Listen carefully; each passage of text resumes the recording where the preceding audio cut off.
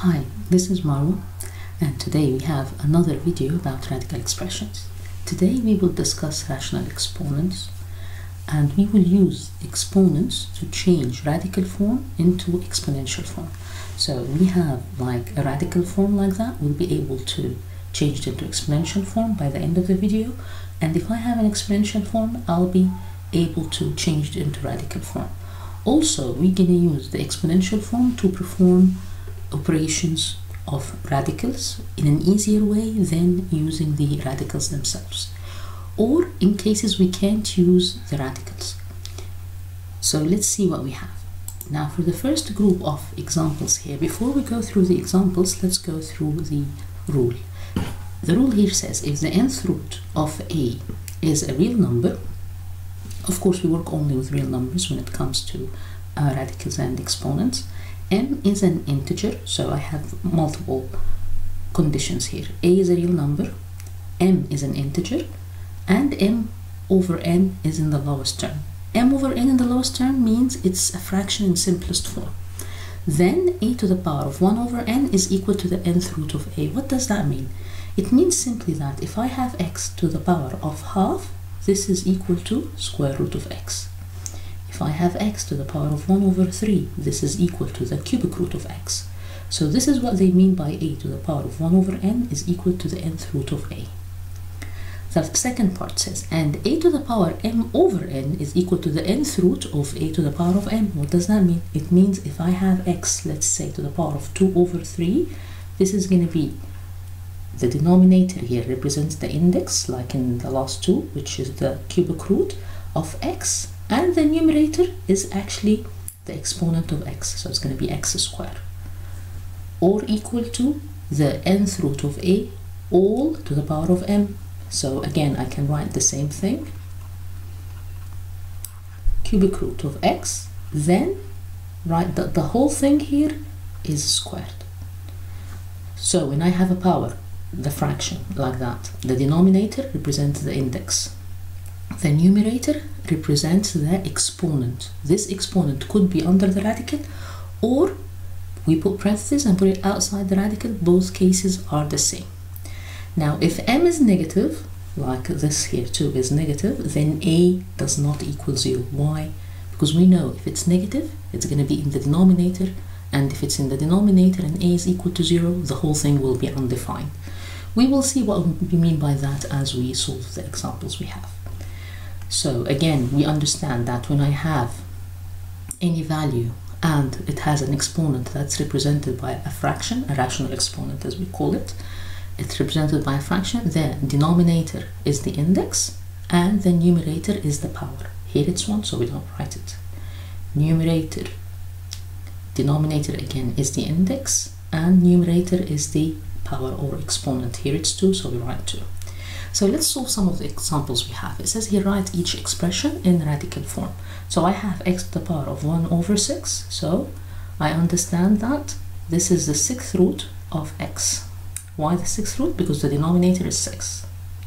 If we have x to the power of 2 over 7, so this is equal to the 7th root of x squared, or 7th root of x, and put that in parentheses, and the square outside the parentheses. Both will give you the same value if I have numbers. T to the power of negative 3 over 4. Well, now I have an issue. It's negative, and we know when we have a negative exponent, it's actually not in simplest form. I have to move it to the denominator to be t to the power of 3 over 7. So if I change it now into radical form, it's going to be the 7th root again of t cubed, or I can write it as 1 over the 7th root of t all cubed. Both cases are the same answer. Now if I have a radical and I want to change it into exponential form, write each expression in exponential form. So I'll change it from radical to exponential.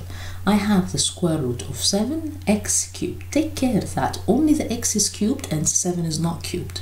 So this is basically 7 to the power of half, because only 7 is under the radical, and x to the power of 3 over 2.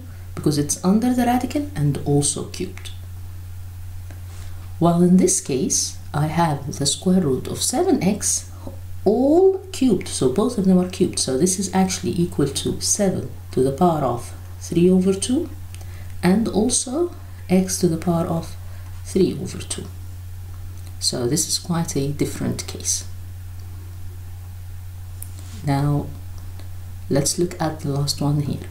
I have 5xy, all of it to the power of 6 under the cube root. So I can say that I have 5xy, all of them are to the power of 6 over 3, which makes them all 5xy to the power of, when we try to simplify, 6 divided by 3 is 2. So the answer will be 25, because you're going to distribute the power. So 5 is squared, x is squared, and also y is squared. 5 squared is 25, and x is squared, y squared, and this is your answer. Now let's look at our next group of questions. We can use the exponential form to help us solve questions that we can't solve in radical form. What do I mean by that? Now, I have the 7th root of 7 multiplied by the cubic root of 7. According to the rules of multiplying radicals, because they don't have the same index, I can't multiply. But if I change them into exponential form, this is going to be 7 to the power of 1 over 7 multiplied by 7 to the power of 1 over 3.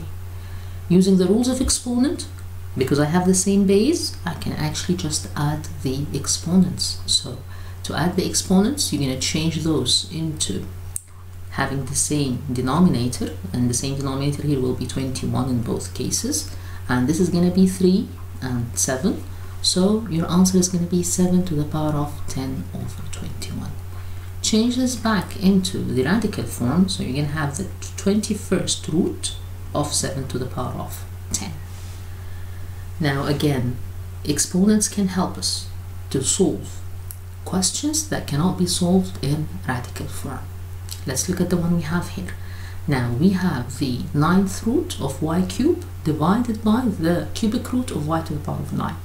Now division, if I have the same base, I am going to subtract exponents, or if I can write that as a negative exponent, I'm going to treat it as multiplication. So I will have y to the power of 3 over 9 times y to the power of, and change this root into a negative root because it was in the denominator, so negative 9 over 3.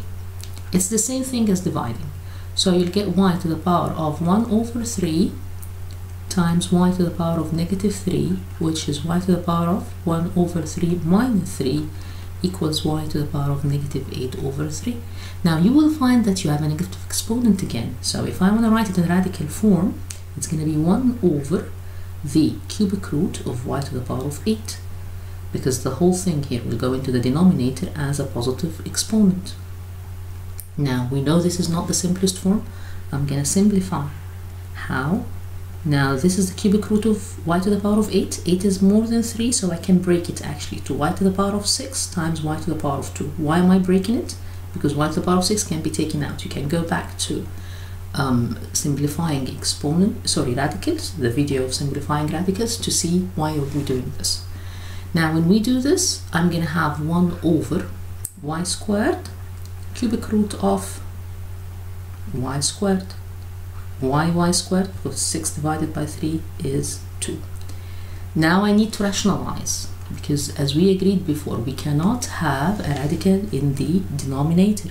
So how do I rationalize? I'm going to multiply by the value that makes this cubed, so I can take it out of the radical. So I'm going to multiply by the cubic root of y, because y times y squared is y cubed. If I multiply the denominator by a value, I'm going to multiply the numerator as well. When I do that, in the numerator, you're going to have the cubic root of y. In the denominator, you're going to have y squared multiplied by the cubic root, because they're the same index. I'm going to multiply y cubed, which is y. So this is going to be the cubic root of y over, this will give me y times y squared is y cubed, and this is the final answer for this question. Now let's look at our next question. I have the 4th root of 18 multiplied by the square root of 12. Now in this case we have a problem. The problem is that we do not have the same base, so changing them into exponential form might not help me. However, if I am able to find the prime factors of this, they might be the same and I could be able to actually simplify further. How am I going to do that? Now, the fourth root of 18, if I want to find the prime factors of 18, well, 18 is 9 times 2, 2 is prime, and 9 is 3 times 3. So I know here that this is 2 times 3 squared, and that is multiplied by 12. 12 is much easier, 4 times 3, and 4 is 2 times 2. So the prime factors here is 2 squared times 3.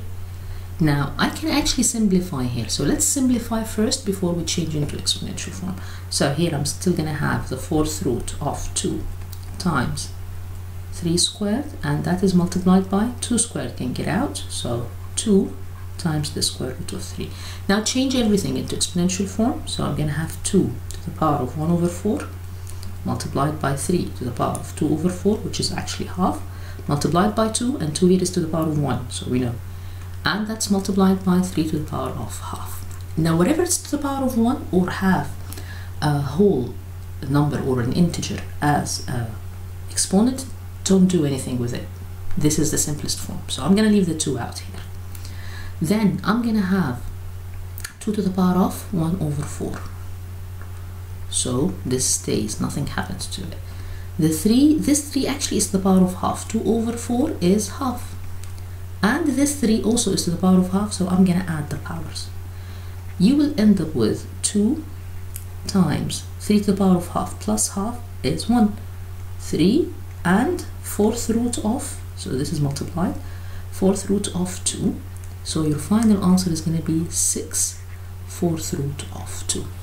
And this is the simplest form. So we found out, although we did not have the same base in the beginning, and it wasn't really helpful to change it into exponential form in this case, when we found the prime factors and changed into exponential form, we could actually perform the multiplication by adding exponents and get a simplest form. Now let's look at our last question here. We have the square root of x to the power of 4y divided by the fourth root of x squared y to the power of 8.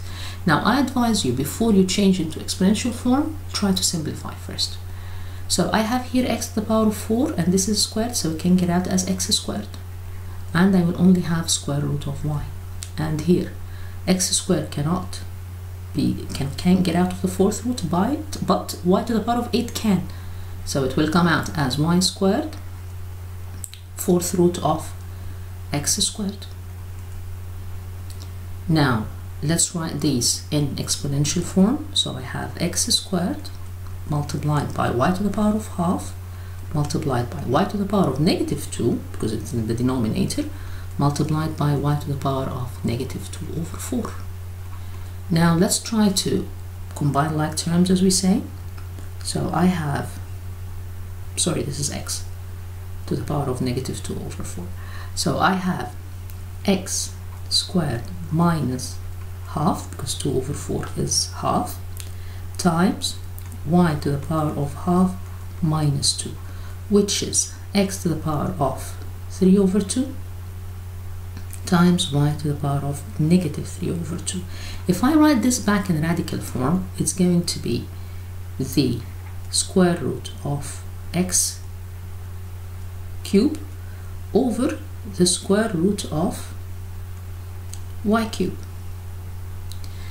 Now actually, if I want to simplify further, I can. The square root of x cubed is x, because I have x squared, square root of x, over y, square root of y. Now this looks good, however, having a radical in the denominator is not acceptable, so I will only need to rationalize. How am I going to rationalize? Well, I need this to be square, so I'm going to multiply by the square root of y, both numerator and denominator. When we do that, we will get to x square root of xy, because both have the same index, I can multiply them together, and this is y square root of y squared, which is also y, so your final answer is going to be x radical xy divided by y squared. Now, I hope this has been helpful for you. First of all, we discussed how we change from radical form to exponential form and vice versa. And we have discussed how using the exponential form can actually help us solve questions that are not possible to be solved using the radical form. Thank you so much for watching.